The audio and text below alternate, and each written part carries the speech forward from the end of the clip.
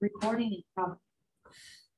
Well, welcome back as we continue our study of the Beatitude, or the Sermon on the Mount, excuse me. Today we happen to be covering the Beatitudes.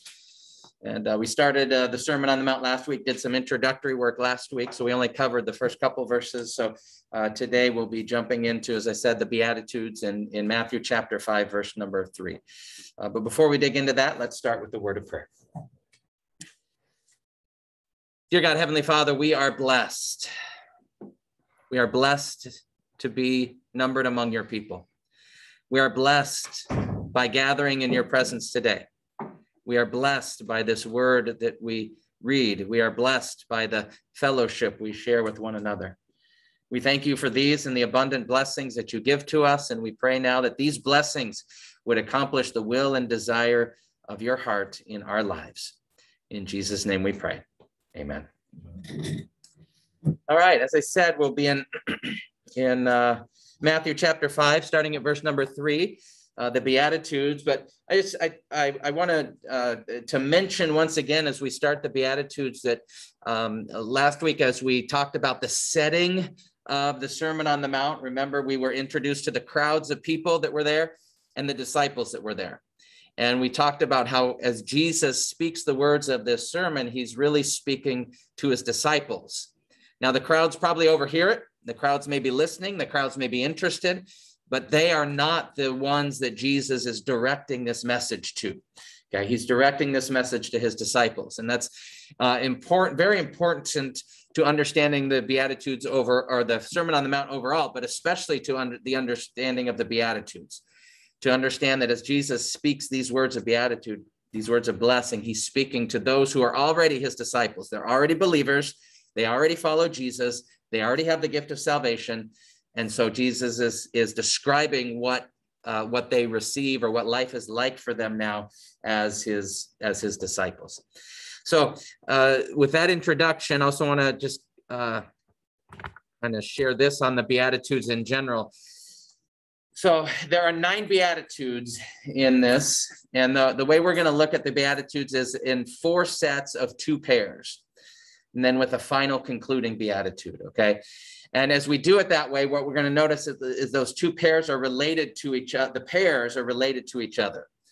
So the first and second of those pairs kind of help us understand the other one, and that's the way we're going to kind of look at it, kind of these 4 different sets, and then a final concluding Beatitude. And it's also important to kind of realize that part of the background for the Beatitudes is found in Isaiah chapter 61.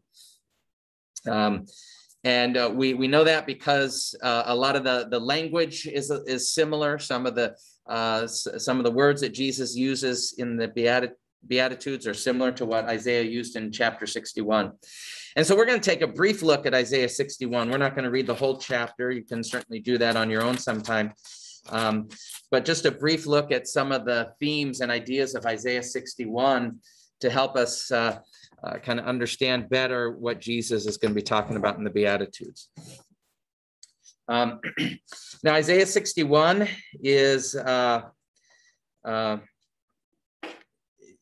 spoken here, the Spirit of the Sovereign Lord is on me, is how it starts out, right? And so this is a messenger of God who's speaking these words, okay? Now, it is definitely significant that later on in the book of Matthew, remember the day when Jesus was in the synagogue and he opened the scroll and read from the scroll in the synagogue? Jesus read these words.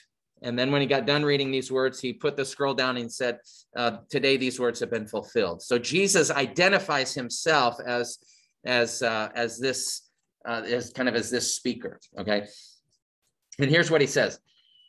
The Lord is on me because the Lord has anointed me to preach good news to the poor. He sent me to bind up the brokenhearted, to proclaim freedom for the captives and release from darkness for the prisoners, to proclaim the year of the Lord's favor and the day of vengeance of our God, to comfort all who mourn and provide for those who grieve in Zion, to bestow on them a crown of beauty instead of ashes, the oil of gladness instead of mourning, and a garment of praise instead of a spirit of despair. They will be called oaks of righteousness, a planting of the Lord for the display of his splendor. and goes on from there. Like I said, you can read more on your own if you'd like. But he uses some key words about who Jesus, or who God is coming to, right? Who Jesus has come for: the poor, the brokenhearted, the captives, those in darkness, those who mourn, right? And these same people are going to be identified in the Beatitudes of Jesus, all right? And so Jesus is essentially applying the words of Isaiah 61 to our life as disciples. Here's now what you receive. In Isaiah, it's just, okay, here's the message this servant is going to give, right? And in Matthew, Jesus is saying, not only am I giving you the message, but I'm also giving you a blessing. And he's going to talk about the blessing that comes from this message. Okay. So any comments or questions about what we read there in Isaiah 61, or how that might relate?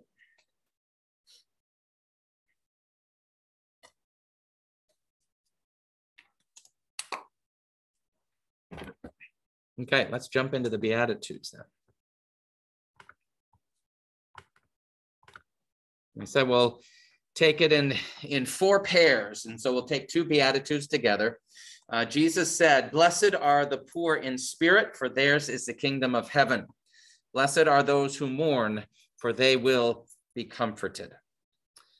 And we'll spend a little more time on this first set, just because it'll help us understand all the others. And there's obviously kind of some repetition that goes on, but starts out with that word blessed. Blessed. What does it mean for you to be blessed? What does that look like? What does that involve, to be blessed? The Lord's been good to me. Okay. Okay. What else?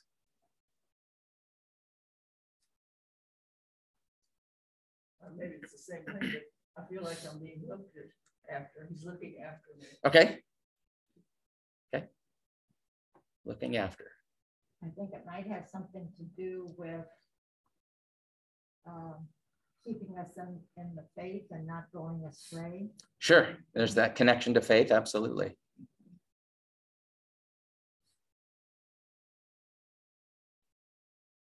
I mean, so much when you're talking about being blessed and the blessing that you get at the end of the service and so forth, it's almost like he's laying his hands on you, that he's okay. And that through his words and through his just presence, that he is giving you that special anointing. Yeah. What a great way to kind of picture, to just look at that, God laying his hands on you, that special anointing. Great. It's something I can't do for myself. Okay. Yeah, the blessing is something external, right? It's something I can't do for myself. I can't have for myself. And, obviously in our conversation and in our context, right, all of you mentioned about what God does, right?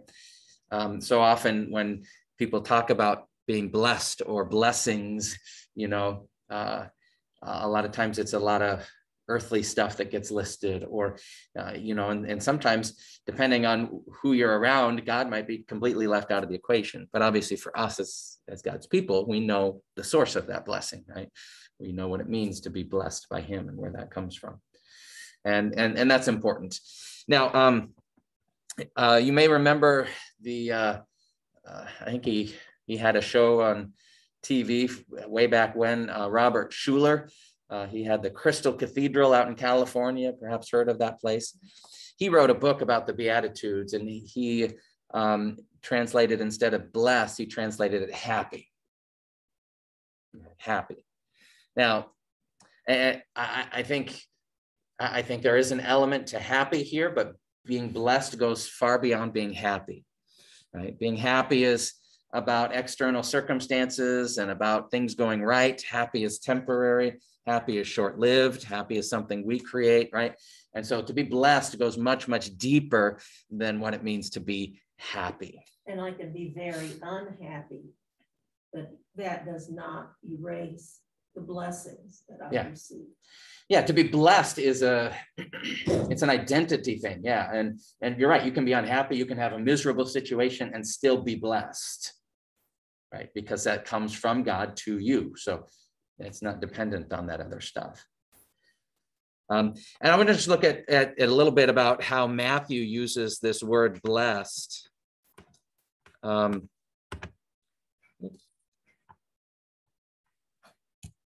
Maybe.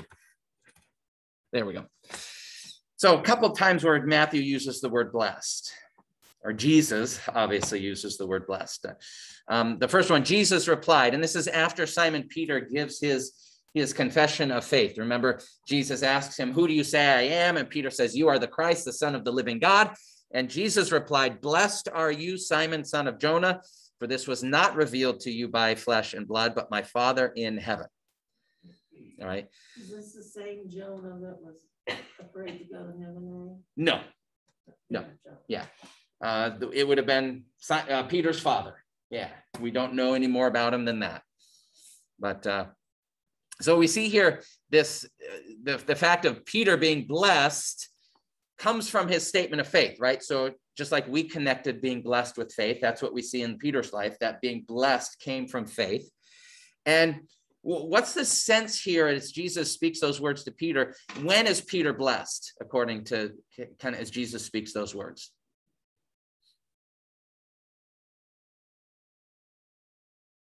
Is Jesus talking about a future blessing for Peter? No. Right now, Peter, you today are blessed because you believe these things, right? Because you have this faith, you are blessed right here, right now. Okay, so there is this very much in Matthew and in Jesus, the way Matthew presents Jesus, there is this present blessing, this present state of being blessed that his disciples have. Now, the second one's a little different. This is Jesus here is talking about end times, right? This is as he is talking about future and his return.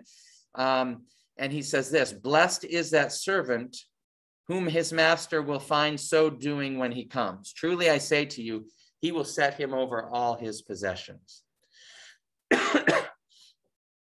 So this is more of a future blessing, right? When a servant is doing such and such, and his master comes, there is a blessing in store for him, right? He will be set over many things. And so I think it's important to look at it that way, because as we look at the Sermon on the Mount, these blessings of Jesus, to be blessed by Jesus is something that happens now, and it's something that happens in the future. And that's the way that Jesus in Matthew's gospel talks about being blessed. It's something that happens now, and it's something that happens in the future. And we definitely see that throughout the Beatitudes. Okay.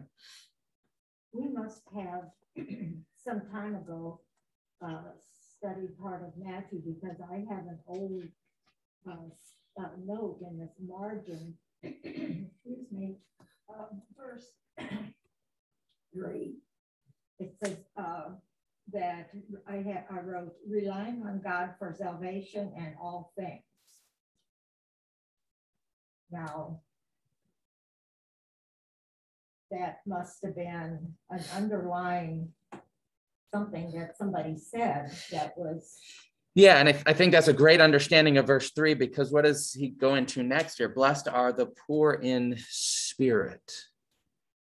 Okay, poor in spirit. Notice the kind of poverty. Jesus is very specific about the kind of poverty here. He's not talking about a poor in your bank account. He's not talking about poor in terms of the kind of house that you live in or the kind of clothes that you wear, but he's talking about a poverty in spirit. When you think of poverty, right? Poverty is that state of not having enough, right? You don't have enough, you don't have the right resources, right? That's what a state of poverty is. And Jesus is calling this a poverty of spirit, right? You don't have enough resources spiritually. You are spiritually bankrupt, right? And you don't have what it takes. Jesus is describing us, right? When it comes to our salvation, we are all spiritually bankrupt, right? We are all in poverty. We don't have what it takes. We don't have the resources. We don't have the abilities. We are spiritually bankrupt, right? And so that's who Jesus really essentially is describing everyone here, right? I mean, all of humanity in that sense is spiritually bankrupt, but not everyone realizes it. There are a lot of people out there living life thinking they're just fine. They don't need anything spiritually. They're doing okay. So Jesus is not necessarily speaking to them, right? But Jesus here is speaking to those who now are aware that, hey, I am spiritually bankrupt. Remember, he's talking to disciples. He's not talking to crowds of people. He's talking to disciples, believers, people already part of the kingdom of heaven. And even though we're part of the kingdom of heaven, we realize, doggone it, I'm not good enough. Not good enough. Okay, thoughts or questions on that poor in spirit idea?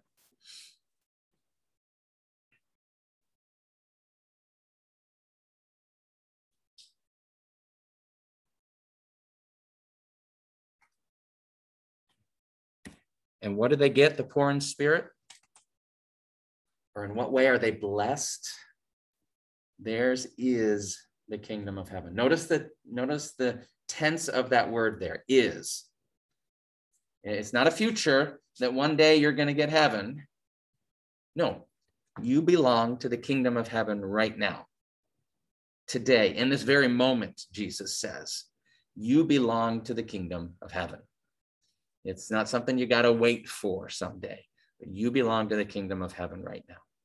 So he's talking about believers, not the people that don't believe. Right. He's talking to his believers, to his disciples. He's not talking to those crowds that are listening. Yeah. He's talking to his disciples. Yeah. Right now, you are in the kingdom of heaven today, but not because you bought your way in, not because you paid your way in, not because you had an admission ticket. You are in the kingdom of heaven in spite of the fact that you are poor in spirit and you are bankrupt and you have nothing to offer. Now, this kingdom of heaven idea is huge in Matthew's gospel. We saw it first introduced in at the end of Matthew chapter 4. Jesus went through Galilee, teaching in their synagogues, proclaiming the good news of the kingdom and healing every disease and sickness among the people. You see, Jesus is the kingdom of heaven, right? In Matthew's gospel, wherever Jesus goes, the kingdom of heaven is there, right? Jesus is God in the flesh.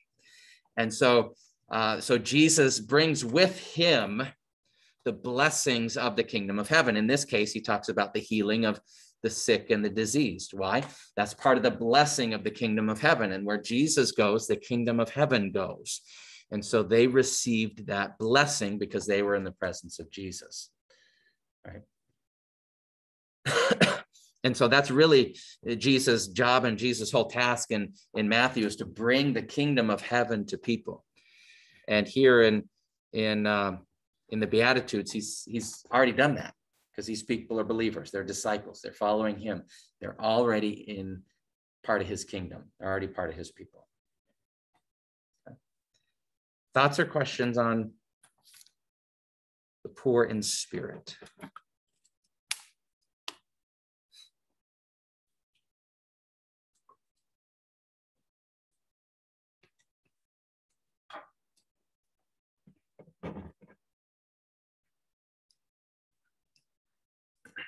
Okay, next in verse 4, Jesus said, blessed are those who mourn. Who mourn what? Either death or their own sinfulness. Yeah, okay. So now we know it is a biblical truth that those who mourn death will find comfort in God. That's a biblical truth and we can't deny that, right? But here he's really talking about sorrow over sin, especially if we're connecting the two. Remember we said these Beatitudes come in pairs, right? And so if verse 3 and verse 4 are a pair, right, they're going to be connected in some way. And if these two are a pair, blessed are the poor in spirit, blessed are those who mourn. So what's the mourning? It's this mourning over the fact that I'm poor in spirit. and I'm a sinner, and I live in a sinful world, and I don't have enough to offer, and I feel sorry for that, and that grieves me, right? That grieves me that I sin. That grieves me that there's a world of sin. That's something that's heavy upon my heart and causes grief within me, right? And that's really what Jesus is getting at there. It's those who mourn sin. Now, have people applied this and used this to talk about comforting those who mourn death? Absolutely. Is that a wrong way to use it? I don't think it's necessarily what Jesus meant here, but like I said, it's still a biblical truth that we can look elsewhere in Scripture that Jesus provides comfort for people who mourn death. It's just a little bit different. So we wouldn't know that exactly unless we were in a Bible study. What he's talking about, what the bottom line is there, that because I would think when those people would read that, they would think of mourning death. Sure, yeah. Not that mourning that we are sinners. Right. So, I guess that's why we're here. Yeah. Well, and the usage of the saying we will be comforted makes you think that it's sometime in the future. Yes. But I guess maybe it's just referring to forgiveness here. Or if it's not talking about something that happened at death. So the will be is definitely a future. Yeah. And I think it's the reality that in this life, until the day we die, we will grieve sin, right?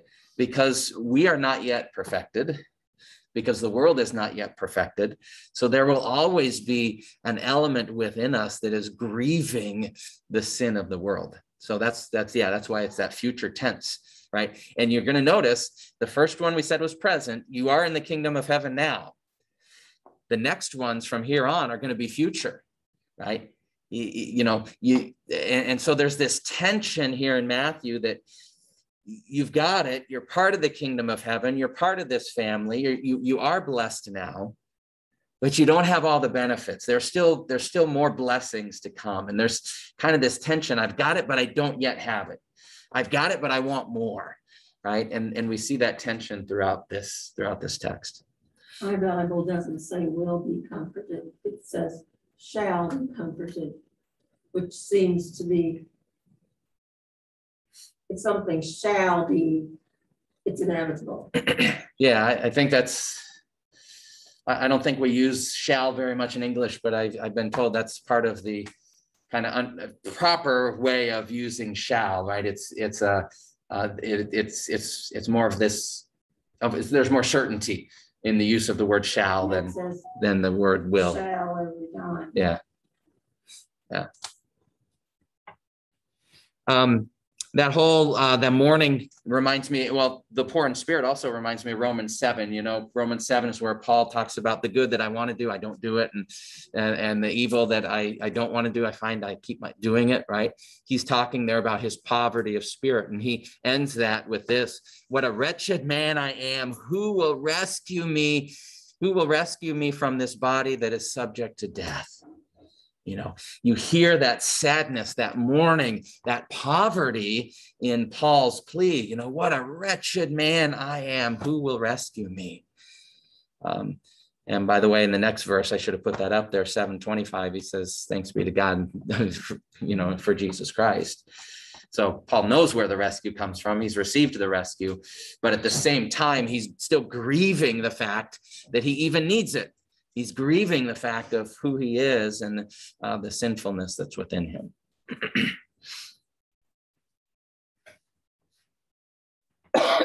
So that comfort is, as we said, kind of a future. We get it now. I think you're right, Bill. We get it now in the forgiveness of sins, but we keep on sinning.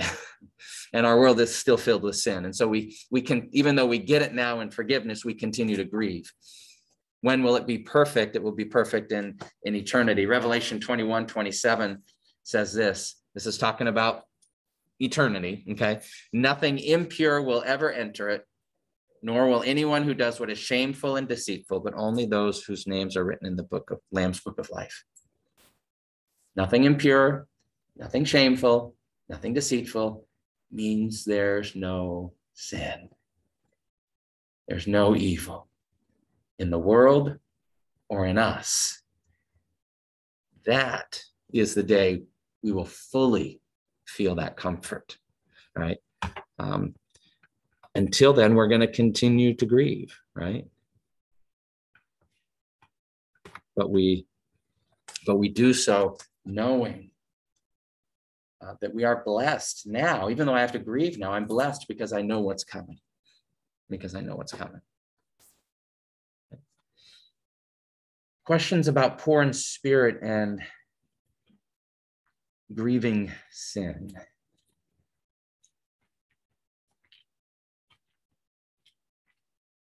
Or thoughts that you might have on that.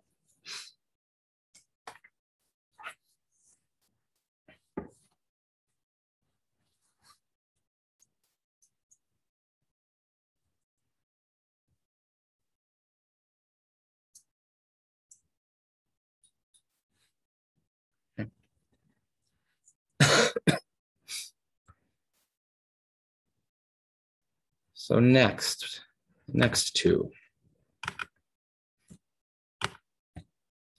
Blessed are the meek, for they will inherit the earth. Blessed are those who hunger and thirst for righteousness, for they will be filled. Okay, when you hear about the meek, what do you think of?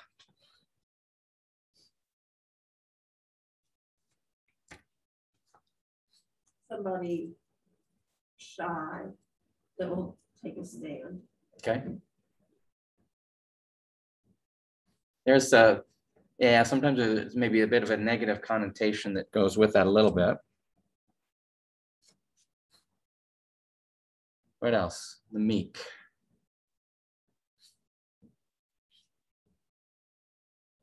I think somebody who really is not much noticed. Okay. Okay. Yeah.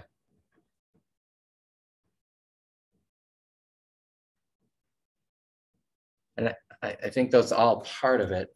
I think sometimes what we think of too, when we think of, or when we hear this, right? Blessed are the meek. Sometimes we start to think, Jesus is asking me to do meek things here, right? Jesus is telling me to be a meek person. But really, this is not a command of Jesus here. He says, "Blessed are the meek." It's a description of the way his disciples are and feel and are treated at times. So the commentary I'm using says that Jesus really is connecting his idea of meek here to Psalm 37. Let's see if I put this up here. Yeah, I did. So Psalm 37 is really a parallel to what Jesus says. And Psalm 37 is a psalm of David. And what's happening in that psalm is that the people of God, or the person that they're talking about, is really being kind of trampled down, right? Is being almost being oppressed is one way to look at it, right? And so it says, they say in that psalm, but the meek will inherit the land and enjoy peace and prosperity. So it's spoken to a people, and the commentator I read that says it's, maybe a better way to translate it would be lowly, right? So they're,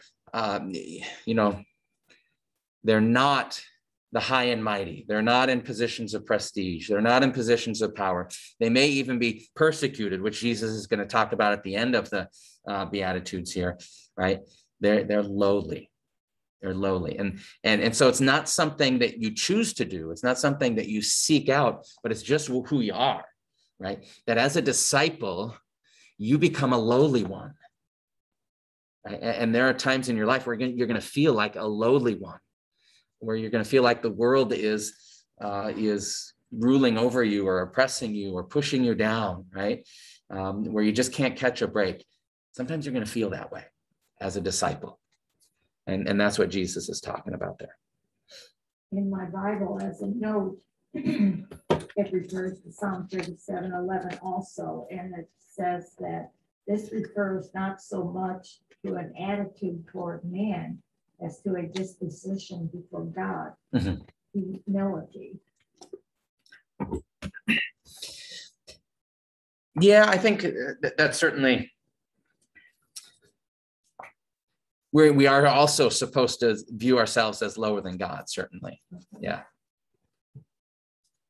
Yeah. But I think the context of the psalm really shows, the context of the psalm is not, when he talks about the meek in the psalm, he's not talking about their relationship with God, but he's talking about their relationship with people who are more powerful than they are. Yeah. And notice the same in the psalm, it's the same thing, the same blessing, right? They'll inherit the land or they'll inherit the earth. Okay. And again, it's in the future tense. It points us again to Revelation 21, verse 1. It says, John says, then I saw a new heaven and a new earth. For the first heaven and first earth had passed away and there was no longer any sea. Right? God is going to recreate the world. And so in the Beatitudes, when Jesus says, you know, blessed are the meek, for they shall inherit the earth, he's not talking about, you know, one day you're going to be healthy, wealthy, and wise. You're going to be rich, and one day you'll be in power. He's not talking about the health and wealth gospel here. He's saying, no, at the end of time, I'm going to create a new world. I'm going to create a perfect world, and you get to be a part of that. And that belongs to you. That's what he's talking about. That's what he's talking about. And then if we're connecting these two, verse 5 and 6, again, we're seeing these Beatitudes coming in pairs. He says next, blessed are those who hunger and thirst. Right? So he's just said you're going to inherit the earth. What are we hungering and thirsting for? I want that now. Right? I want that now. Right? I want that inheritance today. This is a longing for heaven. This is saying, man, this world stinks, and I want what God has to offer in the world to come. I need that. I want that. I desire that. I yearn for that. Right? That's what he's talking about here. He describes it as a hungering and thirsting for righteousness. Or, righteousness in that sense of, things that are right. And I think along with verse 5, it's kind of things are right in the world. Things are right in the world. Everything's the way it should be. And I want that day. I believe we as God's people do, don't we? Again, Jesus is describing God's people. He's saying when you are part of my people, when you're a disciple, when you're living in the kingdom, this is what's going to be on your heart. You're going to just have this desire for heaven, a desire for eternity, and what God's blessing you with there. And notice again, future tense, will be filled. In other words, that desire is going to be satisfied. Right? That desire for the right things, that desire for the good things, that desire for eternity is going to be satisfied. We see that again. Let's look at Revelation 7. Never again will they hunger. Never again will they thirst. The sun will not beat down on them, nor any scorching heat. Now, I think Revelation 7 here is actually probably talking about physical hunger and physical thirst, right? But I think we can relate it to what Jesus said. There's a day where those desires based on the needs go away because we have everything we need and everything is made right. All right. Questions, comments, thoughts on 5 and 6?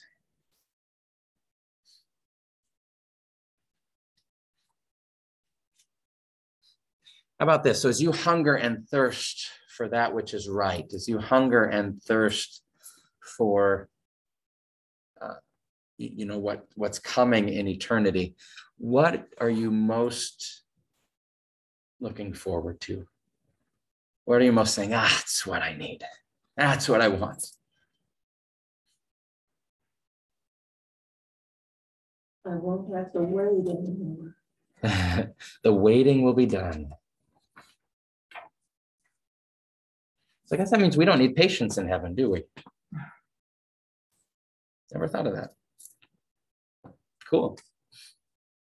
What else? What are you looking forward to? And Jesus. Seeing Jesus? Free from sin. Okay. You don't need to try to do anything. All your labor is over.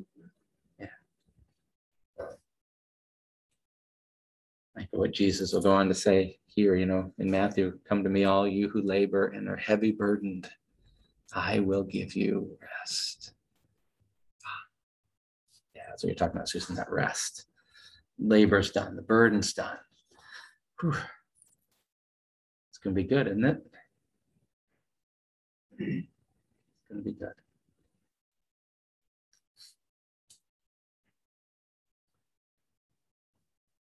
I think, depending on our experiences, sometimes we're looking forward to different parts of heaven. That's okay. Someone who's in pain might be looking forward to a life of no pain. Someone who's blind might be looking forward to being able to see again. Right? Just kind of depends on what we're experiencing in life. Whatever's not right in this world, we're going to look forward to that being right in the next world. And so what you're looking forward to today may be different than what you look forward to next week. And that's okay.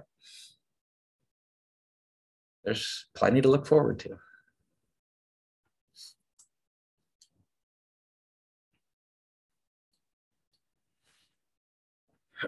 All right, 9 and 10.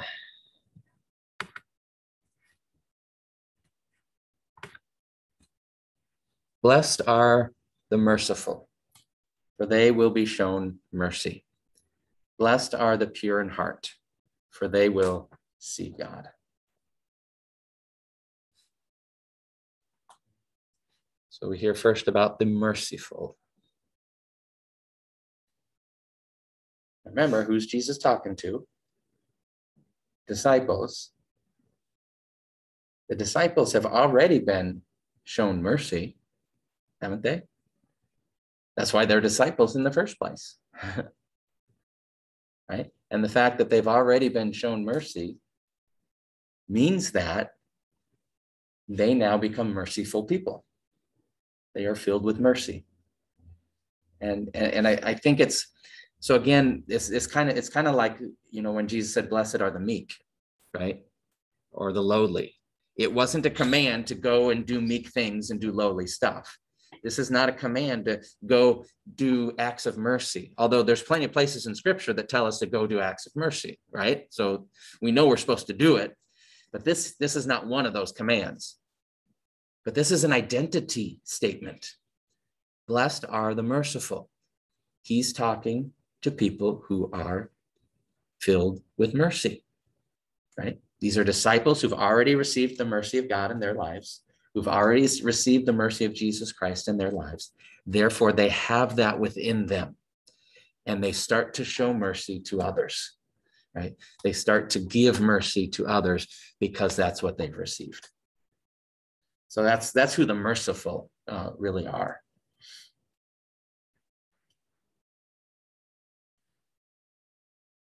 The merciful are those that have been forgiven. Absolutely. Yeah. Yep.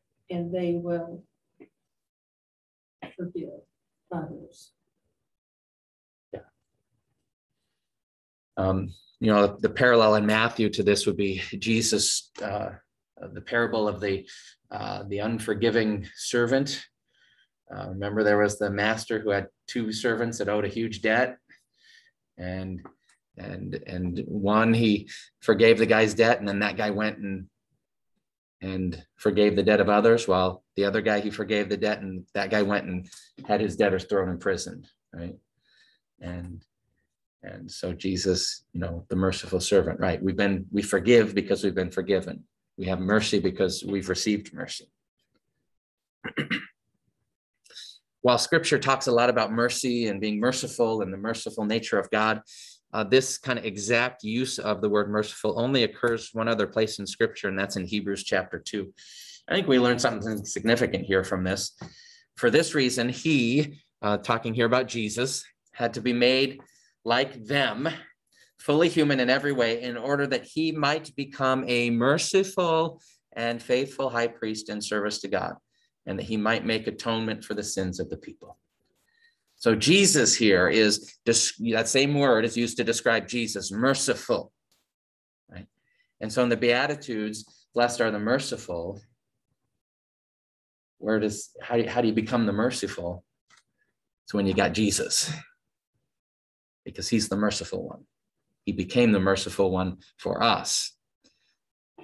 And so that's now who we are, right? We go about life as merciful people, doing merciful things. And when we do that, as he says here, we will be shown mercy. Again, this is not a salvation issue. He's not saying you're saved because you're nice to people. If he were talking to the crowds, we could make that argument, right? If Jesus were talking to the crowds, you'd say, blessed are the merciful crowds because you'll be shown mercy. So if he's talking to the crowds, he'd say, you guys go out and be nice to people and I'll be nice to you. No, he's talking to disciples who he's already been nice to. They've already received mercy. So when he talks about they will be shown mercy, he's not talking about being forgiven, but he's talking about, again, will be at the end of time, we're going to see the full mercy of God on display in eternity.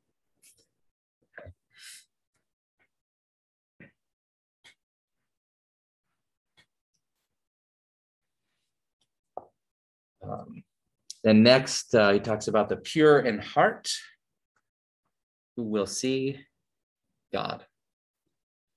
So again, if we see these in pairs, right? The pure in heart is not a command. He's not saying to the crowds, go out and be pure in heart, people, so you can see God. No. He's saying to his disciples, you are already pure in heart, right? He's describing our identity as his people. Your identity as a child of God is you are merciful and you are pure in heart. That's what you have. That's what you've been given. Okay? And when you have that, when you've been given that, you will see God. And there's a connection here with this idea of pure in heart to Psalm 24. I think this was a Psalm of David, if I remember right.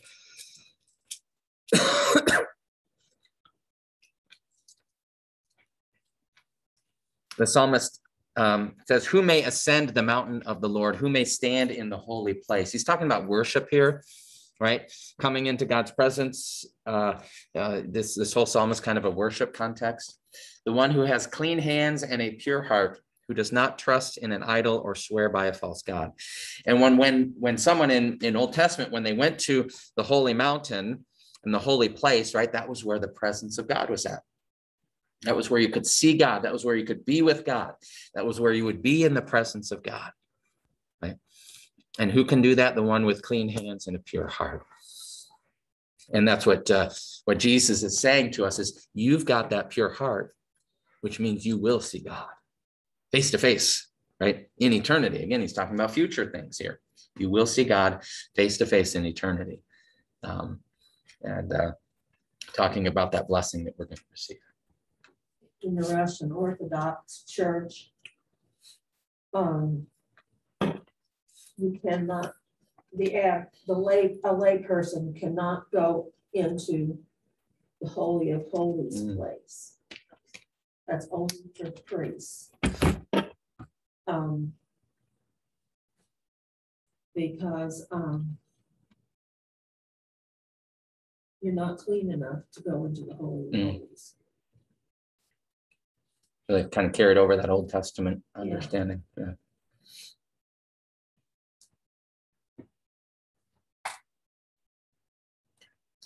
Lots of questions about these two, the merciful and pure in heart. What is verse? I have a different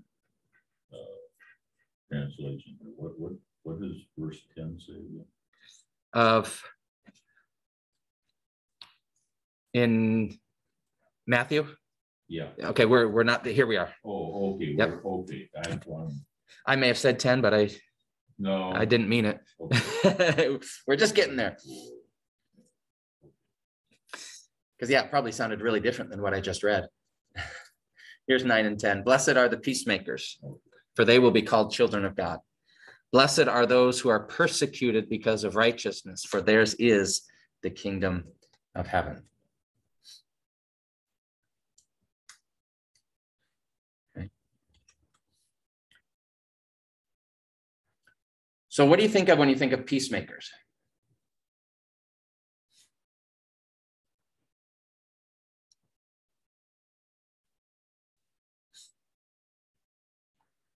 They're not warriors. Okay. Sort of a mediator, someone who tries to bring people together. Yeah. Someone who tries to bring people together, right? Yeah. They're not going to divide people. They're not going to fight. They work to bring people together. And I'll be honest, I think as I've read the Beatitudes and as I hear the Beatitudes talked about, most often I think of, and I think people think of, exactly that when we hear peacemakers, right? Someone who's working between people to bring them together. The commentary I read, I made a very convincing argument to me that he's probably not referring to peacemakers necessarily between people, but it's more peacemakers between us and God. And if you see how Jesus describes the work of a disciple in Matthew chapter 10, we made reference to this last week. Matthew chapter 10 is where Jesus sends his disciples out into the world and gives them instructions about what they are to do. And here's what he says, interesting. As you enter a home, give it your greeting. If the home is deserving, let your peace rest on it. If it's not, let your peace return to you. Interesting. Disciples here are to bring peace, right? And the commentary I'm using suggests that when he talks about let your peace rest on that home, really what he's talking about is delivering the message of God, right? Delivering the blessings of God and the things of God to that person and that individual. And if someone doesn't receive you, or someone doesn't, rejects that offer, then you don't give them, the things that you're there to deliver, that message of God, because they've rejected it. They don't want it, right? And so peacemakers there really is about peace between us and God. He's talking about the work of a disciple to go out and share the good news of Jesus Christ when he talks about peacemakers. And then if we think of this, again, kind of the connection between that these Beatitudes come in pairs, that helps us connect peacemakers with persecuted. Right? People are not, although sometimes they are, but most of the time people are not persecuted for being a peacemaker between people, right? We laud them, we celebrate them. We have a Nobel Peace Prize for people that are peacemakers between people. That's a good thing. We lift that up. They're not usually persecuted for it. But how many Christians over the centuries have been persecuted for trying to be a peacemaker between people and God? And delivering that message of God's kingdom all the time, right? Thousands, hundreds of thousands, probably millions of Christians have been persecuted because they seek to be a peacemaker or bring that message of peace, the message of God's peace into the world. I think an interesting connection there. And notice the end of verse 10 again. So he started out, theirs is the kingdom of heaven. You're part of the kingdom right now, guys. And one day you will be this, you will be that, you will be this, you will be that. And then now as he's wrapping up, coming to the conclusion of the Beatitudes, he brings it back around. Theirs is the kingdom of heaven. Right now, you're part of this kingdom. You're part of us. You belong to me. It's just beautiful the way that Jesus kind of does this and communicates this. Questions or thoughts about this peacemakers persecuted idea?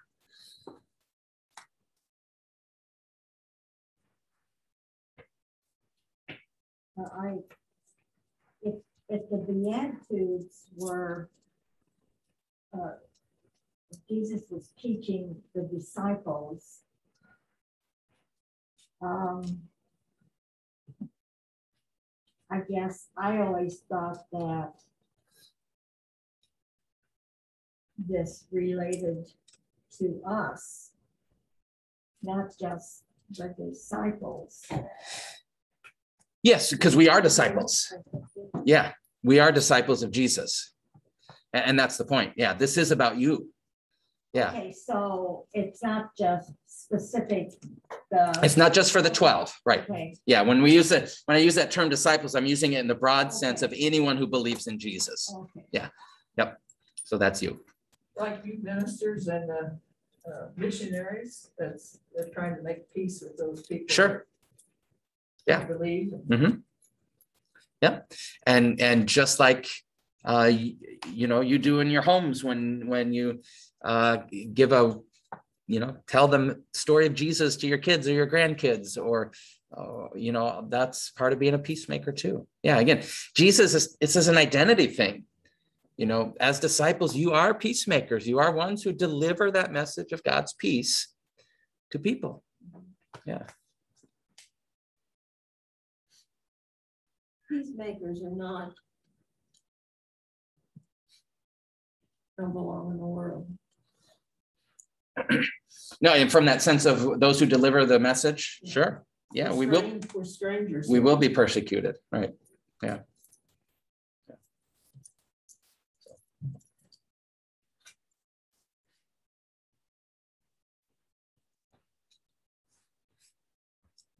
And then the concluding verses here, Jesus kind of wraps it up. Blessed are you when people insult you. Okay, so it's interesting. He's gone from he's talking, throughout here in the Beatitudes, he's talking third person. Blessed are the ones who mourn. Blessed are they. He's talking about third person, right? And so the disciples, so those listening could be saying, well, yeah, I'm one of those poor in spirit. That describes me. But they also could be saying, no, not feeling that today. You know what I mean? As they could be saying, yes, I'm a peacemaker. And others could be saying, no, not me. And it's all third person. And now it's in the second person, you. He's speaking now directly to them and saying, this actually describes you guys. I'm talking about you guys, right? Blessed are you when, not if, when people insult you, persecute you, and falsely say all kinds of evil against you because of me. Rejoice and be glad, because great is your reward in heaven. For in the same way they persecuted the prophets who were before you.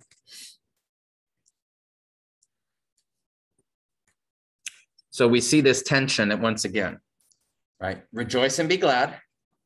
That's what you can have right now. Great is your reward in heaven. You don't have that yet. It's coming. And notice the joy doesn't come in the persecution. Yay, they persecuted me. Yay, they don't like me. No, rejoice and be glad, because I'm looking forward to something better. Right? And throughout the Beatitudes, he's talking about the something better that you're looking forward to. But he's also saying throughout the Beatitudes that something better you're looking forward to is not just a future hope, but it's also a present reality. It's something, you've got it now. You're part of the kingdom of heaven now. And so you already reap some of those blessings now, today. You won't get the fullness of it until the end of time. And so that's, again, going back to that tension we feel as God's people. I've got it, but I got more coming. And so I hunger and I thirst and I'm ready and I want it and I need it. And until then, I can rejoice and be glad. Not in the persecution, not in the hungering and thirsting, not in the evil of sin, not in the poor spirit, but rejoice and be glad for what's coming and what God promises in Christ.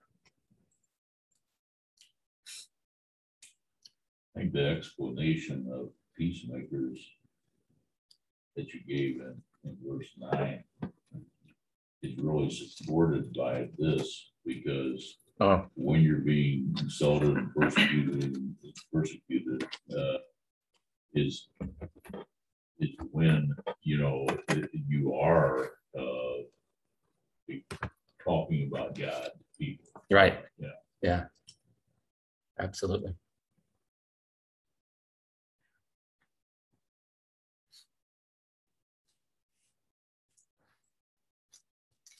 Other thoughts, questions?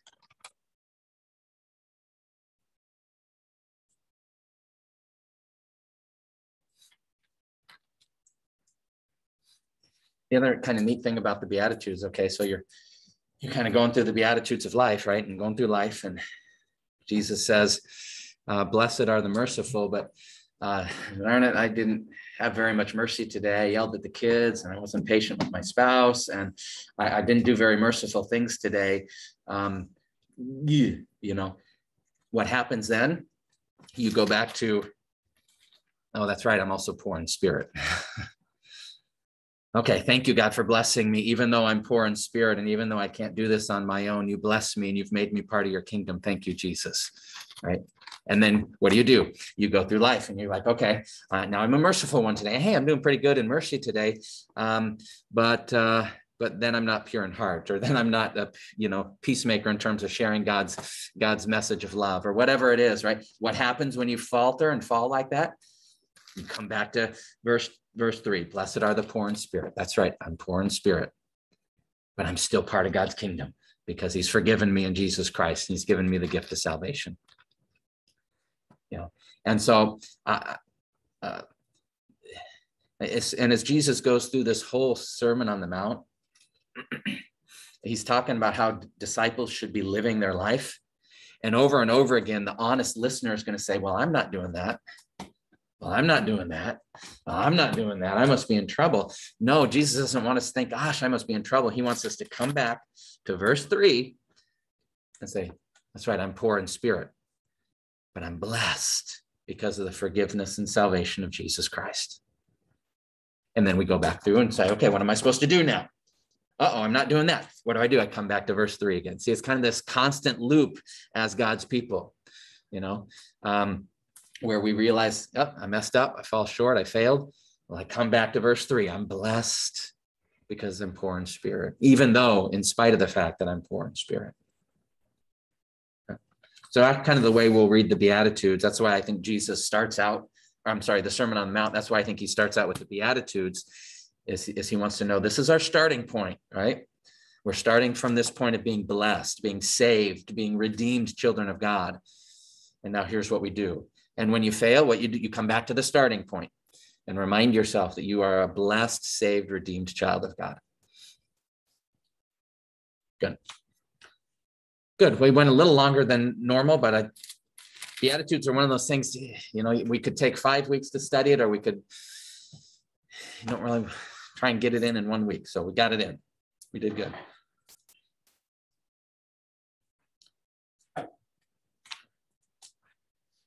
Let's close with a word of prayer. God, we are blessed. We are blessed because of what you've done for us in Jesus Christ. Thank you. Thank you for that blessing.